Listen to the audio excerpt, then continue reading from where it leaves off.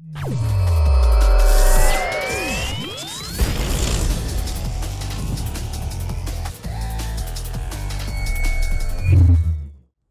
guys, and welcome to a new video. Today I want to show you the dashing spaghetti build.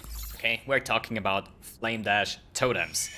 And yeah, so why Flame Dash Totems? Because it has been highly requested by the community that I finally take my hands or get my hands on this yeah, meme build. And people call it meme build because yeah, it's actually fun to see totems dashing around, right? But I gotta say it's not a meme build anymore because I killed all content with it. So Uber Elder down, deathless after a couple of sets. But still, I think for a meme build it performs way too well. So let's take a look at the Uber Elder encounter, and also then we talk about the gearing process itself. And since it was the Elder challenge, like getting this build up to kill Uber Elder, I decided to take only Elder items and also an Elder based outfit. So yeah, let's take a look. I don't know how much I said call.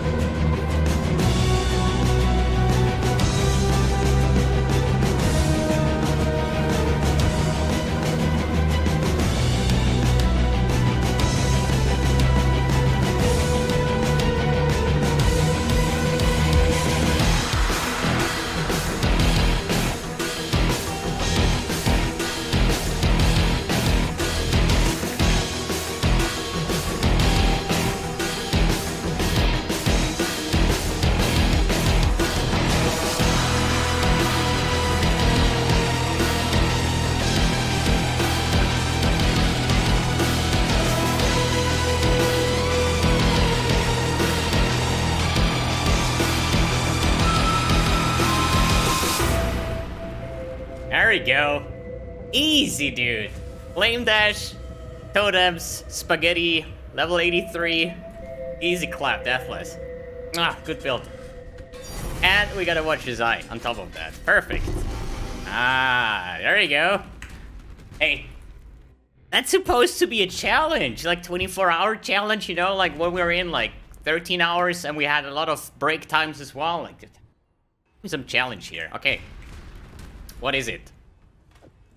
We gonna make a fun gamble, or are we actually checking it, or are we just gonna... We actually check it first. Malevolence, damage over time. Oh, that's actually good. Sallow tree. Crit strike chance. Oh wow, this is actually good. Welcome back, hope you enjoyed the footage of the Uber Elder fight, and yeah, we kind of did it in the first, I think, 12 hours or so, so there was still like dozens of time to go, since it was actually an attempt to do 24-hour stream, since it was my 30th birthday yesterday, so yeah. The problem for that, or at least there has been two major reasons why I could not do the 24-hour challenge. First of all, I'm old. Okay, I'm 30 now. I mean, I personally think that I'm still 18 with just 12 years experience, but still your body is actually getting worse now, okay? So think about it. You are motivated, you play in a cool build here, right? Headache. Like, oh god, okay, then headache, yeah, good. Then just take some painkillers, you just keep on, oh, my back hurts. Shit, what is that? Oh, god damn, you know? These kind of stuff. And the second thing that is actually the major thing why I didn't go for 24 hours is that this build just performed way better than I expected. And after, what do we have now, playtime? I think it's like 16 hours now. Probably like 16 hours it was. Now I have some fail records with this build guide here. But yeah, content creator things, okay? But still, 16 hours, we did a lot of PvP as well. And I'm gonna say Flame Dash is actually pretty viable as a PvP spec, because you're just sitting there, you spawn your Flame Dash totems, and they're just gonna hunt down the enemy, right? And they're gonna burn down. So, first thing, and I know that this is going to be asked quite often, or you guys think about it right now. MB, when you're saying you're playing Flame Dash totems, why do you use Searing Bond as a DPS addition in that case, right? And no, that's actually not really true, because we are using like a typical totem build uses the Soul Mantle, Aether's Reflection, Self-Flagellation combination. So the thing about that is, if you have totems and they die, you're gonna inflict yourself with a curse. So we're just gonna wait until those die, or just spam those here. We have 4 totems, so now 2 totems died, I got 2 debuffs. So I'm cursing myself with a level 20 curse once a totem dies. So to counter this one, we are using the Aether's Reflection, because it says unaffected by curses. That means I'm having those curses, but they're not doing anything against me. And then we use the Self-Flagellation Jewel, which says 20% increased damage per curse on you. So as far as I know, we can have up to 13 curses, which makes 260% increased damage that I have in total for my totems here, right? So the problem is Flame Dash itself. So Flame Dash is a movement skill, and it has a 3 stacks here, and then it is on cooldown as soon as you use a Flame Dash stack here, right? That means I can legit like Flame Dash 3 times in a row, and then it starts to be on cooldown. And I mean, in this case, it was 4 times, because when I used the first Flame Dash, the cooldown was already recovering. So I'm using my second and third Flame Dash, and then the cooldown of the first stack is actually back up. So I can actually Flame Dash here 4 times, and then it starts getting clunky because I'm relying to the Flame Dash cooldown. And this is the same thing when we are socketing this into the Soul Mantle, which gives me the Spell Totem. So now I'm having Flame Dash totems. I can get 3 instantly up, and then I'm just bound on the cooldown of Flame Dash. I'm using the 30% increased Flame Dash cooldown recovery speed on my helmet, but it's still way too slow. So as you see, I'm having currently 4 curses here, 5 curses, 6 curses. It ramps up pretty slowly. So to counter that, I knew that I had to take a second totem that I can really spam here, and you see how fast I'm getting my curses done here. And if you're wondering why I sometimes get a curse and sometimes not, if I have, for example, the Enfeeble on me, and it reapplies the Enfeeble, I'm not getting an additional totem, but it resets the cooldown on the Enfeeble, as you just saw here. So that's why it sometimes just takes a little bit longer that you're getting your 13 curses, I think. So that means on the bosses, I can now like spam those to gather my curses, and I'm not affected by them, but I'm getting the damage. And then once I stack those up, I can use my Flame Dash totems, and they're going to dash around, dragging the Searing Bond, or how I call it, the spaghetti, with them. So the actual damage overview here, or at least the damage totem setup, would be 3 times the Flame Dash, and then 2 times the Searing Bond, and this is how I play those, or this build. So the next thing we're going to talk about is Flame Dash itself once more, because you're having 2 damages over here. You have the initial damage here, the 500 to 800 fire damage, and then you're leaving this burning ground, if we put this over here, this burning ground here that deals a damage over time. So the first idea was to just focus on the Flame Dash initial hit to get this as high as possible. But once I noticed that I only can have like up to 3 totems fast, means that I need another idea. And this is why I decided to not focus on the fire damage, not going crit, but rather than just focusing on the damage over time effect that this Flame Dash is delivering. And when talking about damage over time, there is a second totem that suddenly deals damage over time. It's Searing Bond, which has no initial hit, but it has fire damage over time, same as the Burning Ground of the Flame Dash here. That means that I can stack 2 totems with the same amount of effort, just going the Ally Overload and then just stack up the generic elemental damage, because the hit damage, the crit multiplier and stuff only applies once the totem is actually hitting. So the critical strike chance doesn't bring me anything in terms of the Burning Ground and also for the Searing Bond totem. So, if we take a look at the playstyle, how does this look like? Let's run a Xov's Breach. This is sadly only the normal Xov's Breach, but still, this is... Thank you. Quick D&D, I'm recording a video here. So you see how this build is performing when there is a lot of mob density. And don't forget about, I'm running 100% chance to ignite. Means the my Flame Dash itself, the totem, the initial hit, once it Flame Dashes towards an enemy, has 100% chance to ignite here, 103%, and then I'm running the Ignite Proliferation, so the Ignite will spread. And since we're running Pure Elder, I decided to take the Blasphemous Grasp, which also tells me 4% damage over time multiplier for ailments per Elder item, so I'm stacking up the Ignite damage on top of that. So let's take a look how this looks like. I'm just like randomly spamming my Searing Bond or the Spaghetti Totems to get my curses. I'm getting down 3 Flame Dash and 2 of these. And yeah, then we're just gonna wait until these totems just dash around and yeah, have fun, and then leave down the Burning Ground here, and mobs will just die within that, okay? And it's actually in Breach, since I leveled up in the Breaches a little bit. It was actually fantastic playstyle, right? Oh, you have to level up gems here. The gem levels are still like level 18 or something. So pretty straightforward. Get 2 Flame Dash totems and the Searing Bond totem, like 1 time, 2 time, 2 button presses, and you have up your setup. And they're just going to Flame Dash over everything, and yeah. The Ignite Proliferation helps with the clearing, and then you just keep on going like that. And as you see, they are just having fun, those Flame Dash totems, to just kill and Flame Dash towards the next enemy and the next enemy, and just dragging these spaghettis with them for the actual burst damage. Okay, I mean this is a meme build, right? So it should not be good at all, since meme build, this is what meme builds are for. But as I said, if I killed the meme pretty much, because these totems are performing way better than I expected, and if you have a meme build and killing Uber Elder, yeah, killed the meme, I guess. But still, there's one thing that I want to mention here, and this is what I say to all the viewers when they are talking about weird builds, or their builds are not performing too well. It's always a matter of currency, right? So if your build sucks, just get more exalts and use them, okay?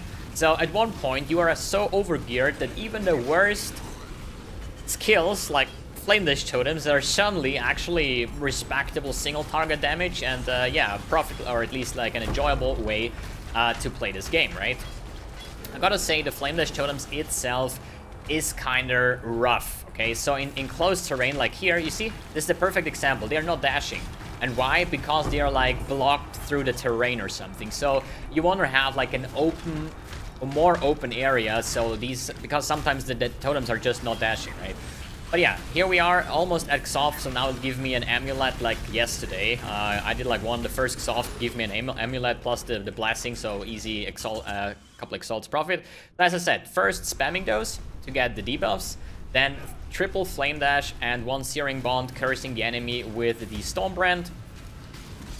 And yeah, that's it. It dropped the Scroll of Wisdom, which is good. I mean, obviously, it's a level 70 area, and this also works on the tier 16. So I would say we're just gonna run a tier 16 now, so you see how that performs. I would say we run a Phoenix map here, I guess. So just a lot of damage. Players are cursed. Yeah, I guess this should be fine. As I said, it's kind of a meme build. Two things, you know, I'm old, right? So my reaction timings are super bad. So if I die, blame it on packet loss or on my age here, right?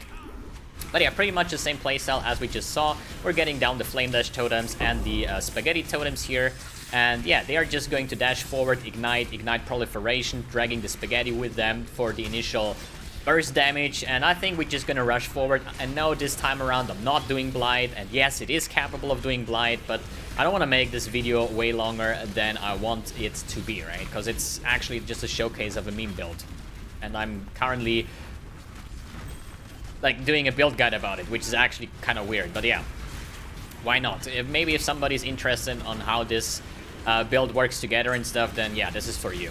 For the rest, just enjoy, lay back, and enjoy dashing totems that are dealing with tier 16 mobs without any big problems. And if you're saying, hey, wait a second, you're like squishy as hell, you have like 3k life, and what the fuck is this shit? Yeah, there is still 3 layers of defense here, right? We have life, then we have energy shield, which is yeah, like another layer of defense here, right?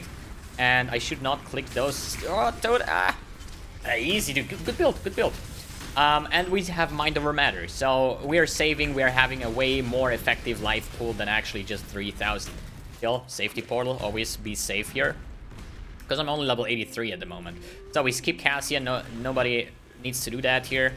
And we're just gonna take a look how this will perform against Phoenix, and I kinda know already that I will just fuck it up somewhere. But maybe it's going to be Deathless. I mean, I've done all the Guardians yesterday Deathless as well, so let's just see. Maybe I'm just bad today. So what we're doing is first leveling up gems, then we're gonna spam those totems to get our debuffs going, right?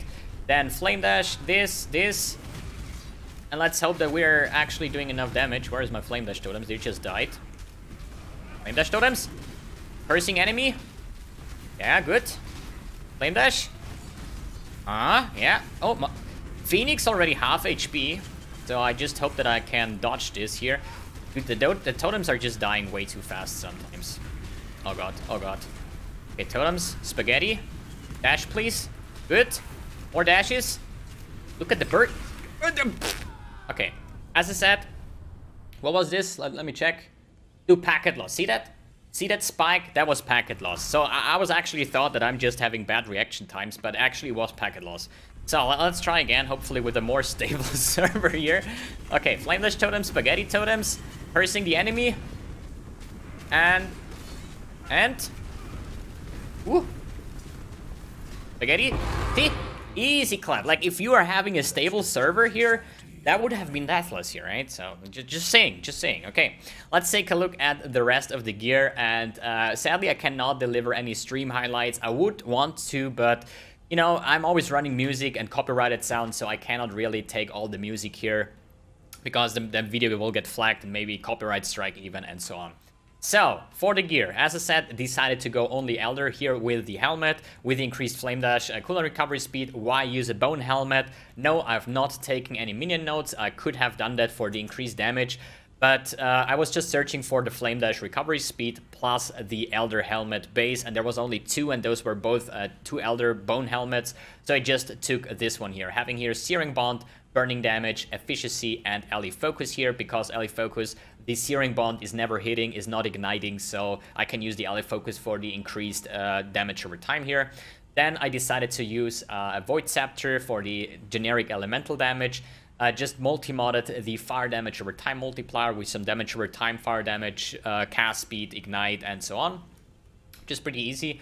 Then we have here Stonebrand, Curse on Hit, Flammability with the ally weakness on my gloves. That's why I'm using the Whispers of Tomb to apply 2 curses on this part. Then the Aterius Reflection, as I said, to be unaffected by the curses for the Soul Mantle.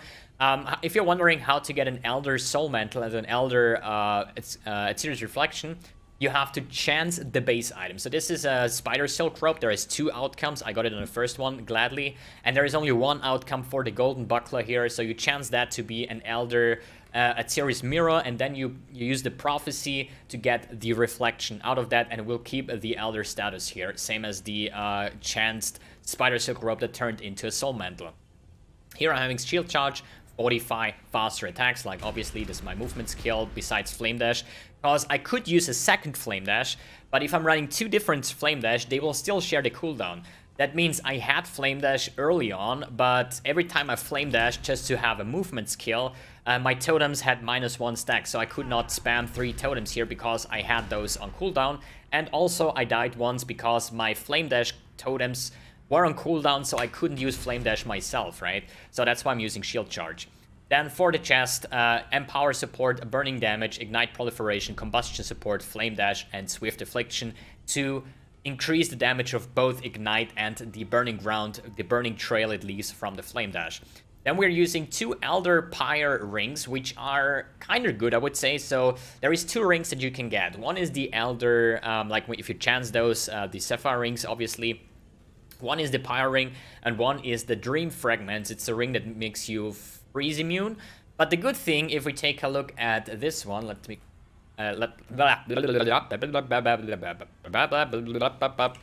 Dream Fragments. Okay, wait here.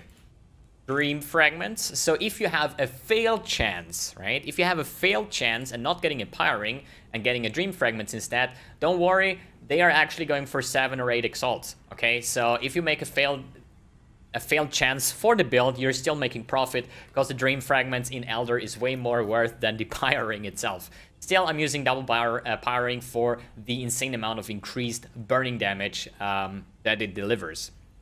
Then the Blasphemous Grasp, since I decided to only use Elder items, so we're stacking the damage over time multiplier. Here I have Stone Golem, Fire Golem, Meat Shield, and Minion Life. So the reason for Flame Golem, it's not active at the moment, okay? I was using an Intuitive Leap in this jewel slot.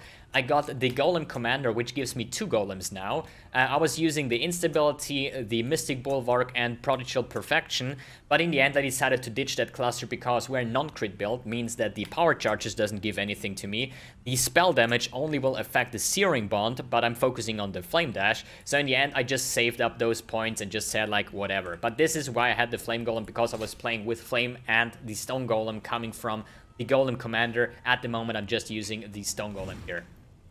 Oops, that was the wrong button. No, no, bad showcase, showcase. Okay, now we have the Stone Golem for more life regen. Okay, then this is a Chaos Spam. The problem is here, that's actually the funny part here. If we remove both the rare items that I just spammed, those 3, I'm already like almost res capped here, right? So I had these boots Chaos Spam. They not even have resistance here, right? Just only the 12% because I had so much resistance overall, right?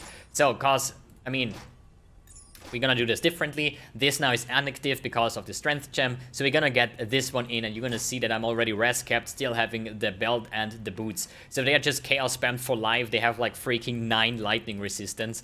And these boots don't even have movement speed. They don't even have resistance. So it was just like, in the end, before Uber Eldar was just like chaos spamming. Hey, can I just get life? I don't need anything else. That's why these boots have just 99 life and nothing else. These have like 85 life, a bit of strength, and max ES. So that was fair enough for me, okay? I did not need more resistance because the Serious Reflection also gives you 30% all resistance on top of that, the curse immunity and stuff. Here I use Cast One Damage Taken, Immortal Call with increased duration, and Malevolence. I plan to use a Righteous Fire, but that boosts your spell damage, and spell damage only affects the Searing Bond, not the Flame Dash itself. So I was like, yeah, you know, we're still focusing on the Flame Dash rather than the Spaghettis here. Alright, Flask setup, Poison Immunity Flask, then we have a Sinner Swallow Urn for the faster mapping, and the recovery of Life, Mana, and Energy Shield, which you can play non-region maps basically, because this is not affected by no region here. Then we have a Bleed Immunity Flask, a Mana Flask just for the Mind Over Matter part, so if I get a big hit and I'm dropping mana, I still can recover that. And a Quicksilver Flask to move even faster here. So then for the skill tree, we are using the Ancestral Bond for an additional totem here, but that means also that I cannot do damage, so it's not a problem. I just run a Stonebrand to curse the enemies. Then the Self-Flagellation, as explained before, with the combination of the Serious Reflection and the Soul Mantle. Then I'm using a Watcher's Eye with damage over time by Malevolence. It's the same one that I used on my Poison character. Other than that, I have here the Intuitive Leap to get a Melding, and also the Dreamer for the increased maximum mana here. Damage over time nodes, life nodes. I don't think there is anything special here. Elemental Overload and Mind Over Matter as our primarily keystones here, with the Ancestral Bond here, and Wicked Ward. Because still, Wicked Ward is nice to have for the... Since you're not like actively playing, you're basically putting your totems and then you just focus on dodging. So your energy shield regen will kick in pretty fast, and once you get hit, you're still gonna regen up. So this is quite nice to have on top of that. Let's take a look at the bandit choice. This is still something I should have done before. So if we take a look at the passives, I'm having 0 from Deal with the Bandits because initially I wanted to do a Flame Dash on hit totem. So I took a Lyra for the all resistance and also for the crit multiplier. But in the end, this turned out to be a non-crit build. So actually, if you want to play this build yourself, you're just going to take the 2 skill points because the multiplier will not bring anything to you. For the Pantheons, I'm using non-upgraded Soul of Solaris and Yugol, so this would actually be my typical boss setup. But I didn't even bother upgrading my Yugol for the reduced cold damage taking. I was like, dude, this build is so strong, we're just gonna kill Uber Elder without the Pantheons, cause, you know, it's a strong build. For the cosmetics, as I said, a full Elder set over here, Sin Innocence Shield, then we have the Dark Prison Weapon, Celestial Weapon Effect, Character, and Footprints. Then we have the new Celestial Steam-powered Portal Effect that you see over here. And then we have Corsair Flame Dash that makes the Flame Dash be green. Then Automate on Stonebrand. Then we are having the Demonic Shield Charge to make it red. Then the Green Searing Bond, which is probably one of the worst MTX ever because they are so pixely. Like, I'm actually dropping frames here. You see? As soon as I zoom in, I'm dropping frames. I'm dropping from 60 to 30 FPS because it's just such a good MTX here. Then the Clockwork Golem for the Stone Golem, then we have Dark Immortal Call and the Monolith Aura Effect to ramp it all up. So yeah, I think Path of Building link, if you're still interested, is in the description below. But I'm gonna say a big thank you again for all these people on Twitch that were a part of me celebrating into my birthday and also stayed strong with me with this build because the build was so bad to level up. Oh my god, like, okay, we're starting as a Templar, so the Ancestral Bond is not far away, but I used the Flame Dash totems from level 10, I think, right? I think Flame Dash is from level 10 and the Spell Totem level 8 or so. So from level 10, we leveled up just with the Flame Dash totem. One single totem here, right? It was so bad, it had no damage, and especially when you're in like cave maps and you put your Flame Dash totems, they're not dashing, you know, because they're limited by the terrain and stuff.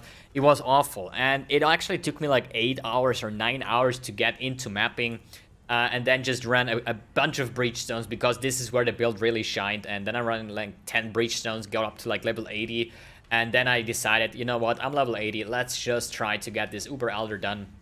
So I was just running a couple of high tier maps on top of that to spawn Uber Elder and then start with the Guardians. And as I said, it has been a pleasure for me to play this build. In the end, it turned out to be way better than expected, although it was super bad at leveling. But in the end, hey, we did the quest and everything was fine. And now I can finally say this myth is busted because Flame Dash Totems is not a meme build anymore. It is way too powerful. So guys, thanks for tuning in again, thanks for watching, and see you in the next video.